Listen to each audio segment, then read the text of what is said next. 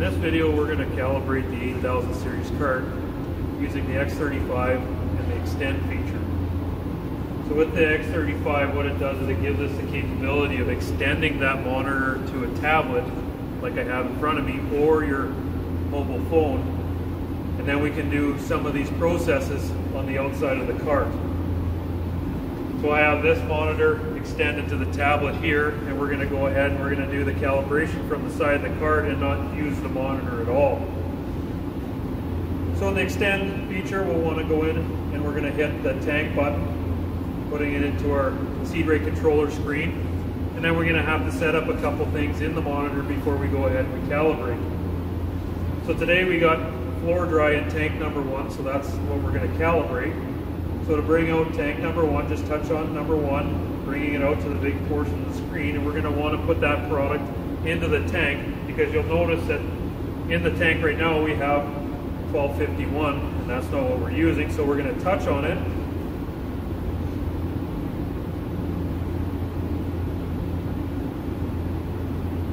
Opening up to our products list. Top line there, it says product name, so we can touch on there, we can go ahead and find our product that we're going to be calibrating, which is floor dry. If you don't have products in there, you may have to press new product and do a whole new product.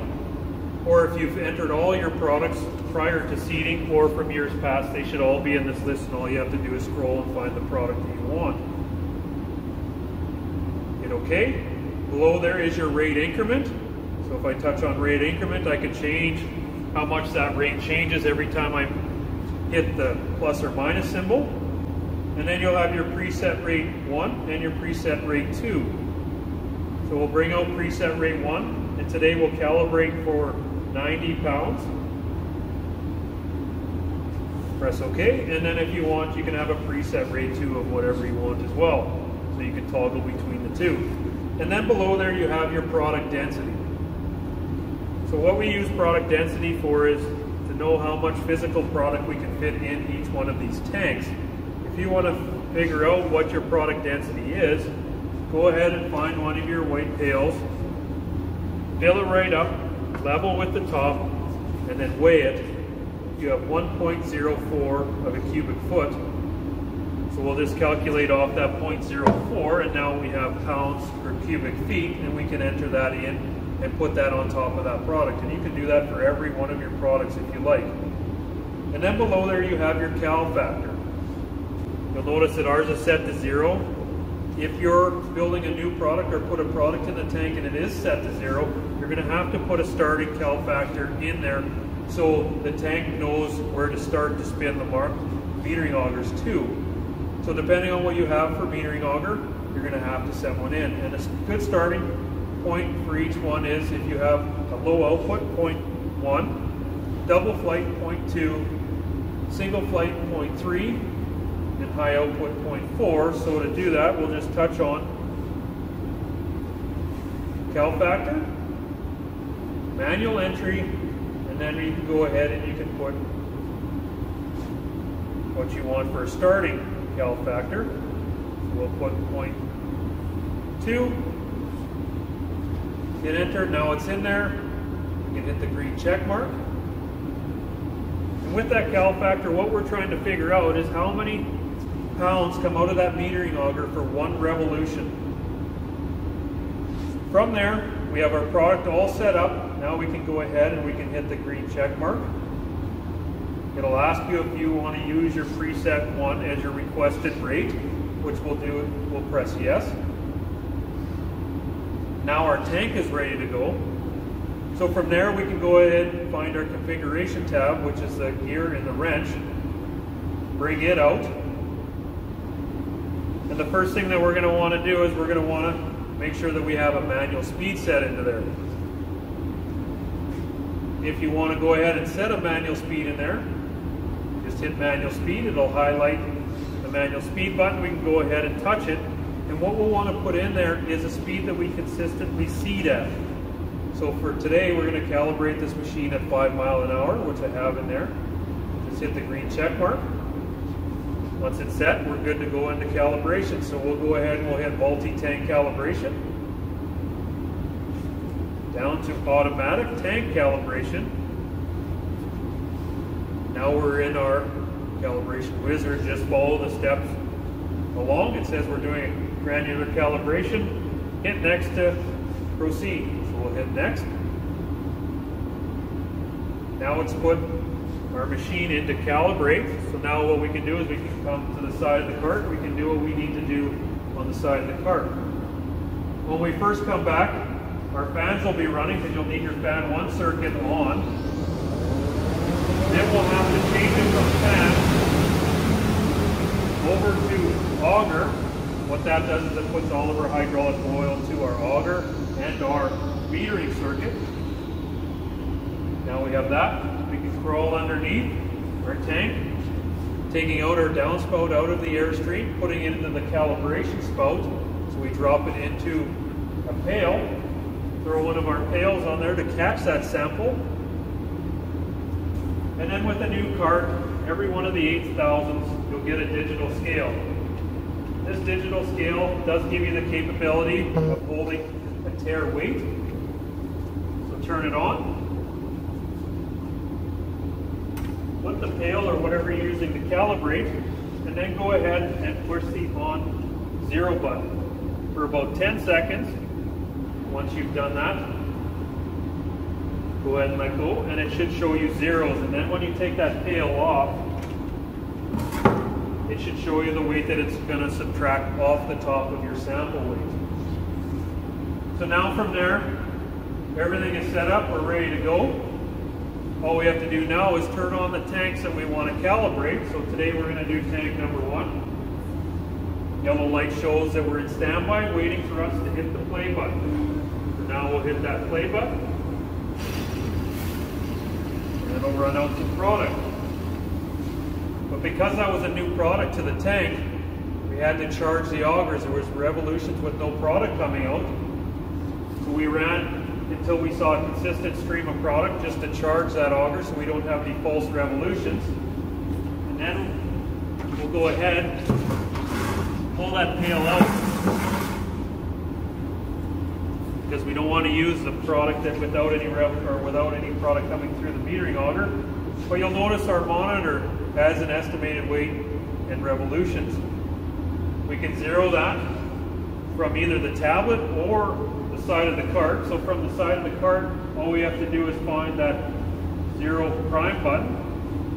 Green light tells it that it did what we asked, and then you'll notice it's put it back to zeros. Got a fresh pail under there, and we can go ahead and turn on the tank that we want and hit the play button. Now we're running out of product.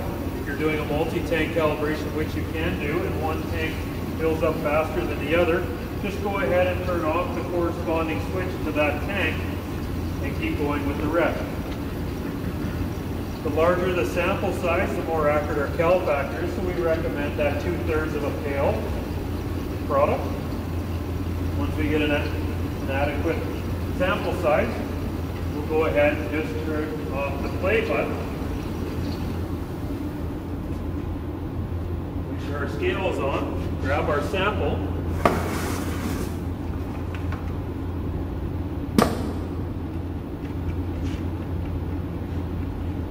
That scale turns on. Grab our pail, hit our weight.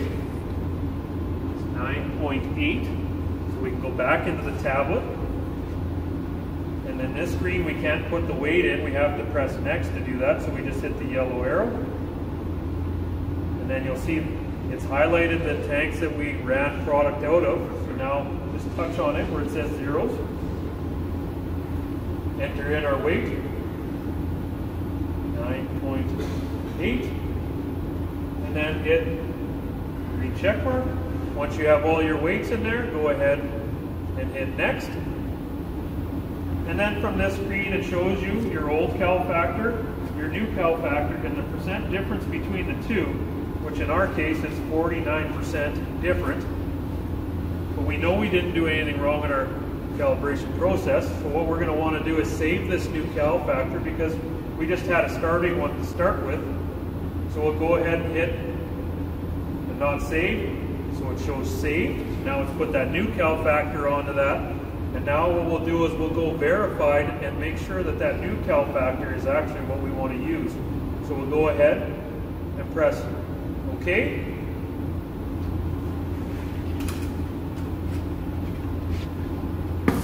Tail out.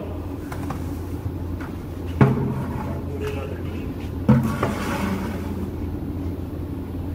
Now we're going to have to go ahead and put it into calibration.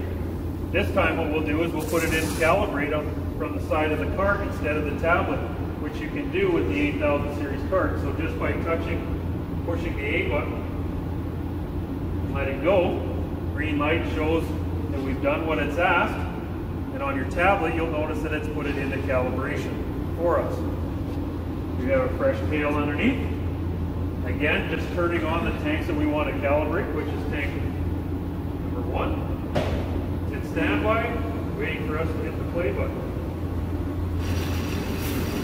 You'll notice that the RPM has changed because of our new cal factor. Once we get that sample size that we're looking for, we can go ahead and stop the metering auger either by the play button, or you can touch the button on your tablet for your master switch. So there, it's turned that metering auger off. We can grab our sample, weigh our product. So we get our sample weight, which is 12.6. Again, we can't put the weight into that screen, so we'll go ahead and press next. It's highlighted, so we'll go ahead and open it up. 12.6.